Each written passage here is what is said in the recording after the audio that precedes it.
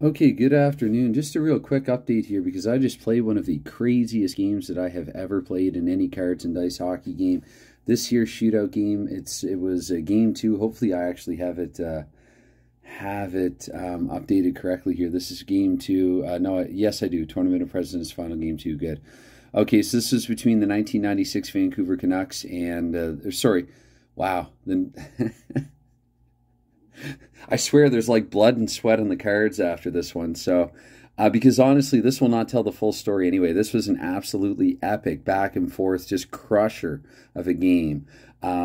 I don't have time to fill in all the details here, but yeah, the 1996 Detroit Red Wings and the 2011 Vancouver Canucks.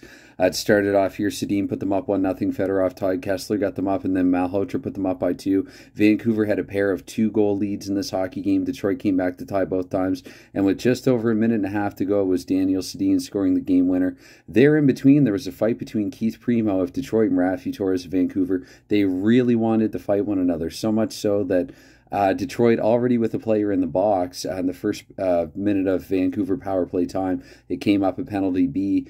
And I think it was the first card that I drew was a 4-3 fight, which was Torres versus Primo. The second card that I drew was Primo versus Torres. I don't think that has ever happened before, and I've played somewhere in excess of 300 or so games of shootout hockey. But again, this does not tell the full story. This was an absolutely crazy game. Aside from the 11 goals scored, there were several more opportunities.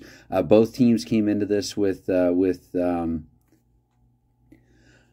basically with the exact same opportunities, like chances to score. Both were relatively high for this game, and so the result that you get is a high-scoring game. I'm trying to remember actually the exact letters. I have the cards tucked away already because, again, I do have to get going here and go to work. But, yeah, crazy game. Vancouver managing to stay alive in this year, the Tournament of Presidents final.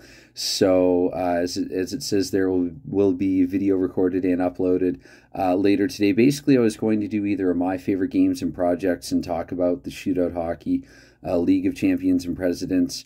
Had Detroit advance in the series, and they may still very well advance in the series, but it is going to take beating the 2011 Vancouver Canucks once more in order for them to do it. So because I screwed up on the years there earlier in this video, this is the 96 Detroit Red Wings up against the 2011 Vancouver Canucks. Vancouver finally their first in 4 tries because in the 2 round robin games, Detroit won both of those. One of them was close, though.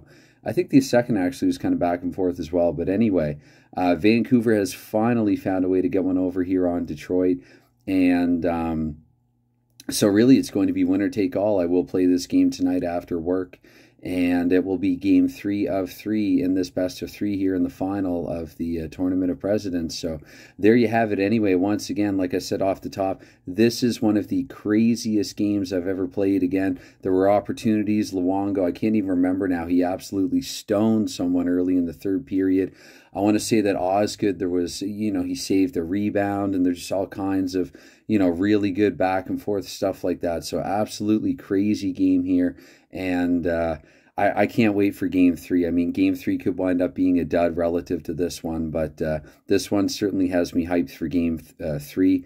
I just don't have the time to play it at the moment. So with that said, anyway, any time that you'll give to this and or that game 3 that's going to come up later on after work, and any consideration, it's certainly very much appreciated, even if it isn't expected ever. But yeah, I just thought, again, I'm still coming down a little bit actually from this game that I just flipped and rolled through here. So anyway, time to go to work.